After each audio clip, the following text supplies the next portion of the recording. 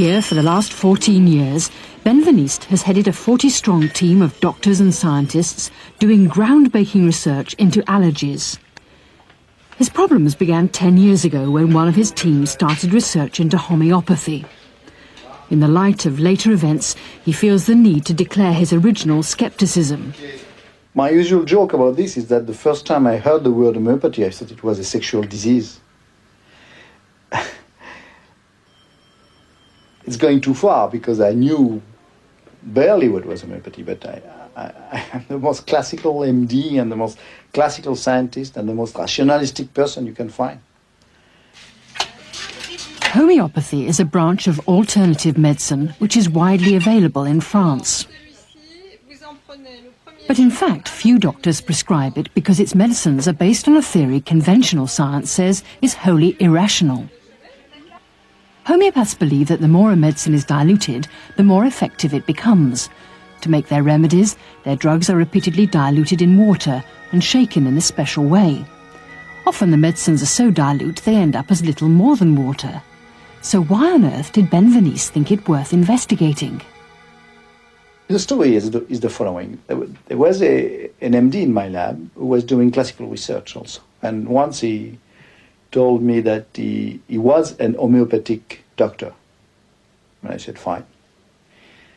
Then he came back and he said, do you mind if I try to dilute some of our reagents and see if they do something on cells? And I remember vividly, that was 1982 or 83, that I told him, okay, look, do it, but this is water. It's going to do nothing. But puzzlingly, the researchers' initial tests showed an effect. So Benveniste put one of his best technicians onto it, Elizabeth Davenant. She was skilled in a technique developed by Benveniste himself, using an allergen, like this anti-serum, to test people's blood for allergies. So Benveniste asked her to dilute the anti-serum in exactly the way homeopaths make their remedies, by successive dilutions in water, interspersed by vigorous shaking. The shaking, say homeopaths, energizes the water. But as at each stage the solution is diluted by a factor of 10, after the second dilution it's 100 times weaker, and 1 billion by the 9th. In fact, above the 20th there's literally nothing left of the original starting substance. Benveniste then asked for the highest dilutions to be added to the blood samples. If someone's allergic, particular blood cells called basophils will explode or degranulate on contact with an allergen, releasing histamine. But now that the allergen had been so highly diluted, Benveniste was sure his top assistant would see nothing. But astonishingly, she recorded almost as many cells degranulated by the homeopathic dilutions as by the original full-strength allergen. The very first thought was that there was an error. But when I got the second set of data, I had the feeling of setting the foot in a completely unknown world, something that was so strange that I couldn't even envision what was going on. We know that there is nothing that can make basophils degranulate by themselves. And therefore, if they were degranulating, if they were disappearing, is that something specific happened to them. But this something specific was water, and this was flabbergasting. Unable to ignore such extraordinary results and his natural scientific curiosity aroused, Benveniste ordered an in-depth program of research to get to the bottom of it all.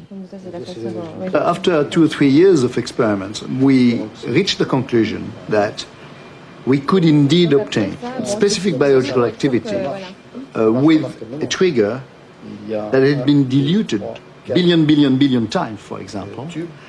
So there was no possibility that any molecule could survive in this solution. Therefore, we had to envision the fact that everything was going on as if water was capable of memorizing the molecule it had seen at the beginning of the dilution. And billions and billions of dilution after, it still knew with some process that it had seen that molecule. And hence was coined the expression, the Memory of Water. Polémique autour d'une découverte faite par un Français, le professeur Benveniste. In France, the Memory of Water became a media sensation.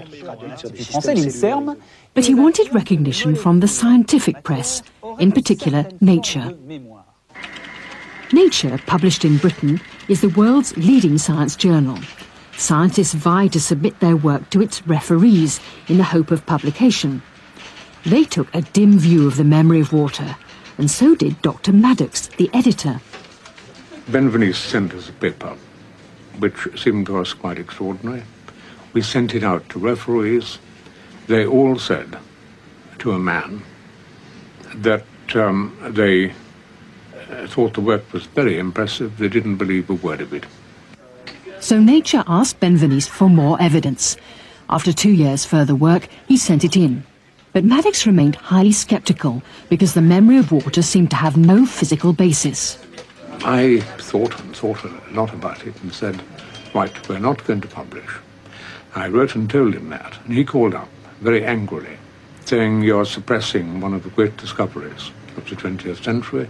Now, I forget whether it was then or later that he compared himself to Galileo, and he harangued me again about the importance of the work and the prejudice of journals like Nature against it. And I said, okay, we'll publish on this condition, that you let us come to your lab and see what's actually going on.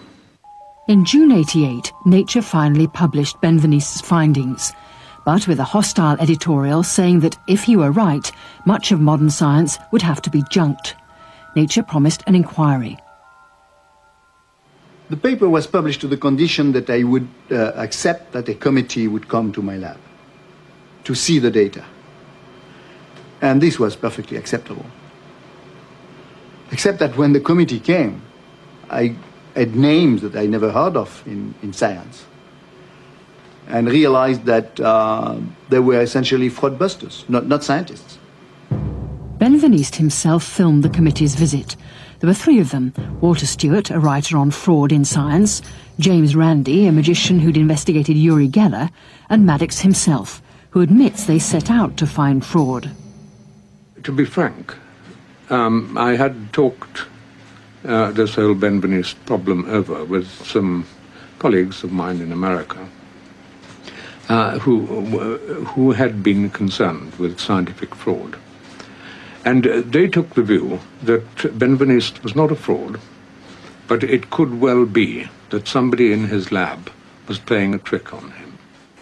One of the things you mentioned, Elizabeth, was the number... The Nature trio spent days questioning Benveniste and his staff.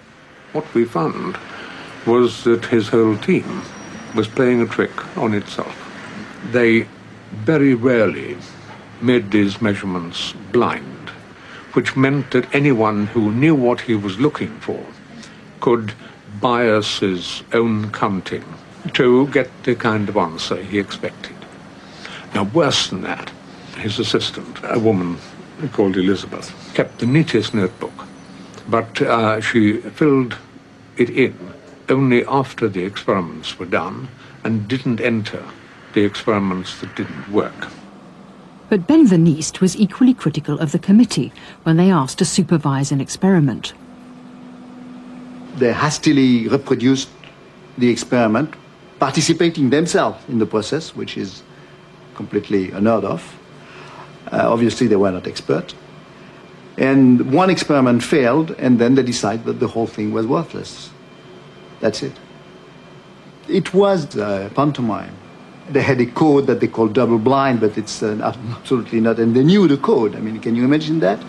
A stick envelope to the ceiling, and Randy played tricked in the middle of the experiment. Everybody was laughing. And let me sum up the whole thing. It was typical of something that looked like a McCarthy investigative committee, you know, at that time. It's witch hunt. They were there. They were out to kill. They were never out to seek the truth. Nature announced its damning verdict. In France, there was uproar. Benveniste was no longer a media hero, he was a scandal. The Memory of Water became the Benveniste